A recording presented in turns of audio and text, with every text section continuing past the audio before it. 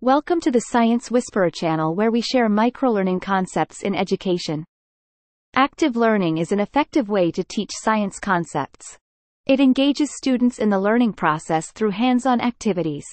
Students learn by doing and experimenting rather than just listening. This approach can improve retention and understanding of science concepts.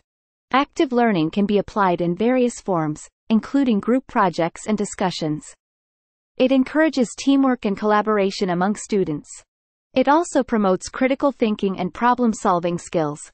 Instructors can use technology to facilitate active learning, such as interactive simulations.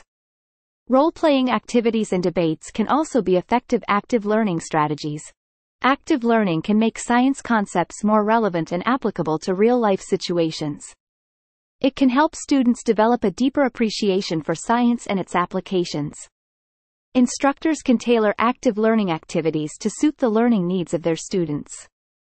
Teachers can adjust the level of difficulty of the activities based on student abilities.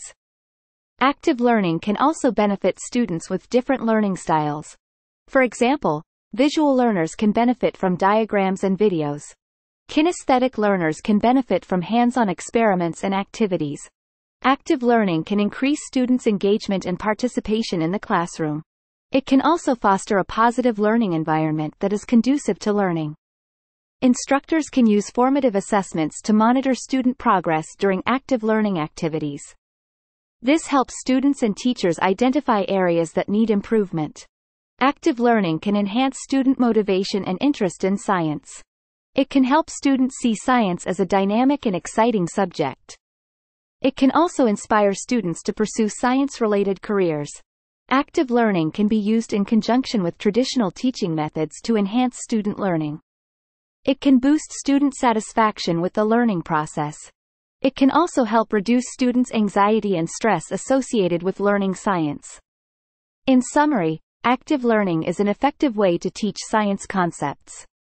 It can be adapted to suit the needs of different students and learning styles. It enhances student engagement, participation, and motivation in science. It fosters critical thinking, problem-solving, teamwork, and collaboration skills. Thanks for viewing this video, and don't forget to subscribe to our channel.